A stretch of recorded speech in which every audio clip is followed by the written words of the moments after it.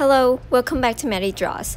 So I'm really excited because I didn't wait a year this time to post a new video, which I'm really proud of.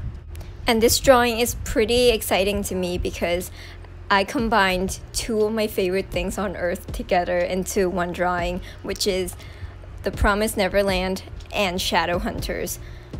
I mean, I don't think anyone is gonna get this crossover because I don't think anyone is a fan of The Promised Neverland and Shadowhunters at the same time. That's just not possible. But maybe it is, and I'm not aware of your existence. So if you are a fan of both of these things, please comment below. We need to talk. We need to be friends immediately because you have impeccable taste.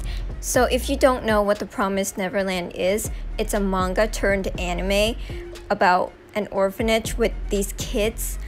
I don't want to say too much things because I don't want to spoil it, and there's not a lot I can say. I think that's all I can say.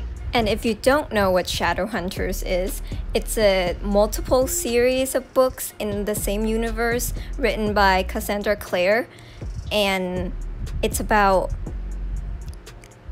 angels that fight demons, and there's like vampires, warlocks, and other species of stuff. It's hard to explain.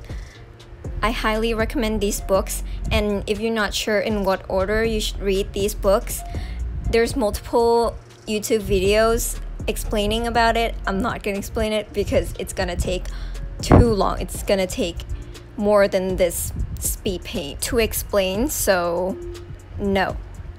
So basically, these two characters are from the latest series called The Last Hour, which only the first book is out right now. It's the continuation series from the Infernal Devices series, and I'm just really excited about them, so I really wanted to make a fan art.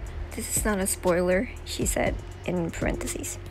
So there's this scene in the book where this dude, James Herondale, is sick, and this girl, Cordelia, is the only one who like hangs out with him and read books to him, and it's really cute. I ship them so much, and it reminds me of the scene where Norman is sick in The Promised Neverland, and Emma was the only one who tries to hang out with Norman. I'm not saying I ship them at all. Don't fight me.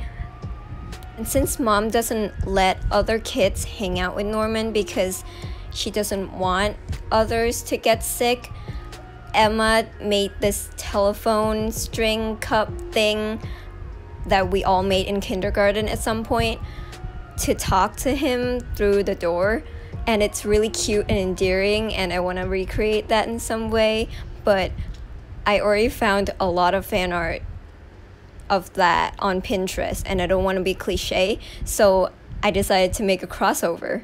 And also forgot to mention, I put a daisy in Cordelia's hair as a fun little Easter eggs for anyone who gets it. Even though I struggle a lot with this speed paint, from the drawing part to the editing part, I hope you guys like this speed paint all the same. It's a little short. I know all my videos are very short. I hope to make more longer videos, that's not a word, in the future. Hopefully you guys are looking forward to it. Comment below if you do. Thanks for watching, and I will see you in the near future, hopefully. Bye!